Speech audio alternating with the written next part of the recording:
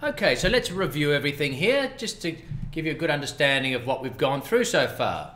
Okay, so let's go for the lower back stoppers as they're known. So what we're going to do, we're going to measure from across the top of the hips, the ilium. So when you put your hand on your hips, we're going to go across, level across there. So feel the tops of those ilium. There you are. And then you're going to go across, a line across there, and then you're going to go one finger width up. And that is where you're going to make your moves 1 and 2. So, palpate the belly, thumbs like that, palpate, and then you're going to draw the skin slack laterally towards yourself. Depth, then challenge towards the spine, sort of 45 degrees down and towards the spine. Breathe in, breathe out, and then move across. Okay, that's move 1. Move 2, using your fingers. Palpate again. Feeling for that belly, the muscle on top there. And then what you're going to do with the fingers, you're going to pull the skin slack away from you. Then get some depth down there. Then just hook those fingers, bring challenge, tension. Get the client to breathe in and out. And on the out breath, bring it back. Good. Okay, for now we're going to go from there to moves 3 and 4. Now, if you've got a client that you can pull their underpants down a little bit, their underwear, just to find that gluteal crease there, the gluteal fold, where it ends, so it's 2 fingers up from that. There's no chance my son's letting me show the crack of his buttocks, but that's where it is. And then you're going to measure 2 fingers up and then 2/3 across from the side of the body to that midline, and then it's that lateral third there. That's your spot, okay? And you'll feel that muscle underneath you. That's going horizontally like that I'm just showing you. Okay, so I'm just showing you to the camera side. So we're going to do it, so you do it on your side, on the left side first. So remember, you're starting on the person's left side always. So I'm going to measure it across there. Okay, now remember with this one, it's a little more upward, so you might have to bend your knees a little bit down. This can be sensitive. And breathe in and breathe out, depth, challenge, and roll up. Now, remember, you're going to reassess these after when you come back to these. You're going to do another move on these 3 and 4. So now, this is the second way to palpate. I'll get back to that in a second. So the ilium and the greater trochanter, the sort of hip bone, if you like. Midway, this is if you can't get the person's underpants, slide them down slightly, and then you just measure the same way.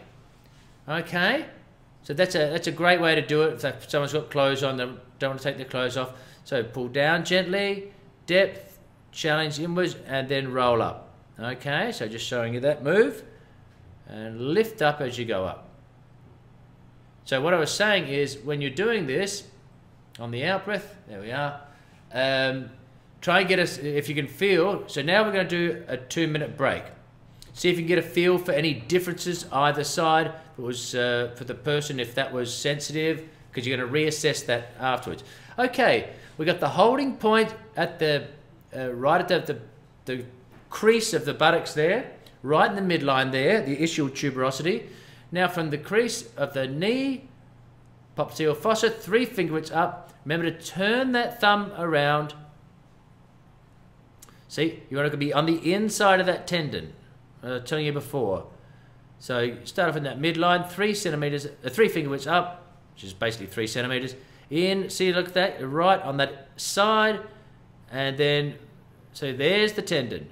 So you're not on that tendon, you're on the inside of that, and you get the client to breathe in and out, and away you go across there. Okay, a medial move.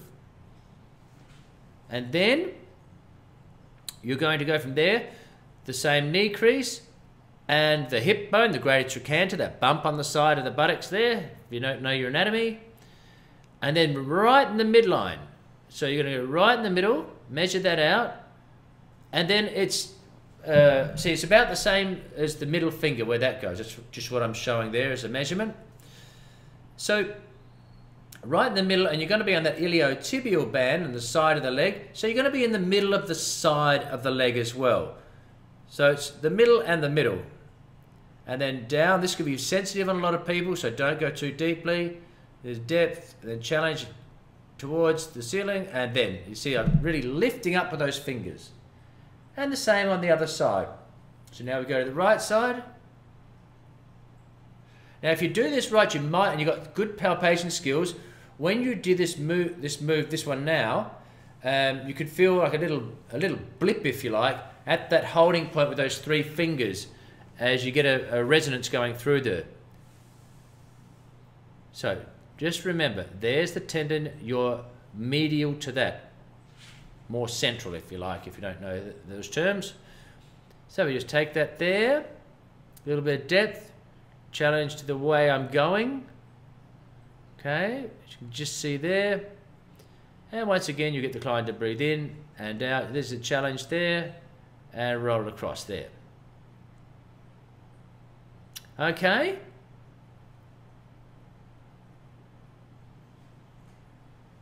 All right, so then, once again, we're going to repeat this move again.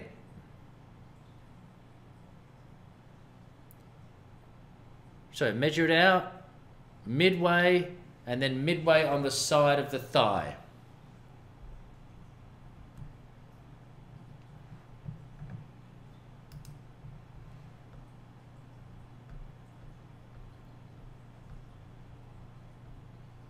Okay, just remember it can be pretty sensitive there.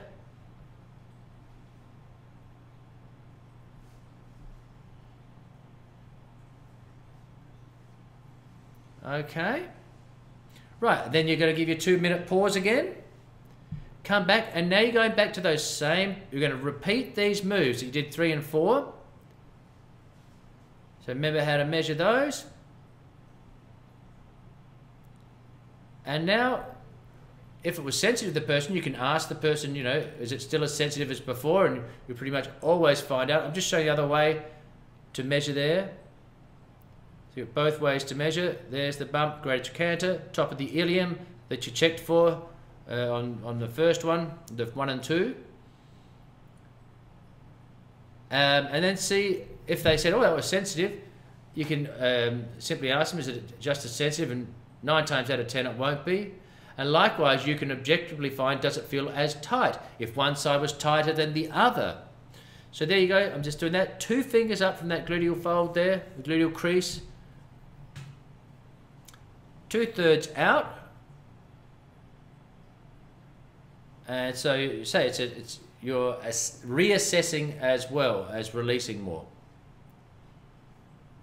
And there you go. So there, and there you'll have the person, if you're just doing the lower back maneuver, if you're just doing lower back, then BRM1, then you'd have the person turn over.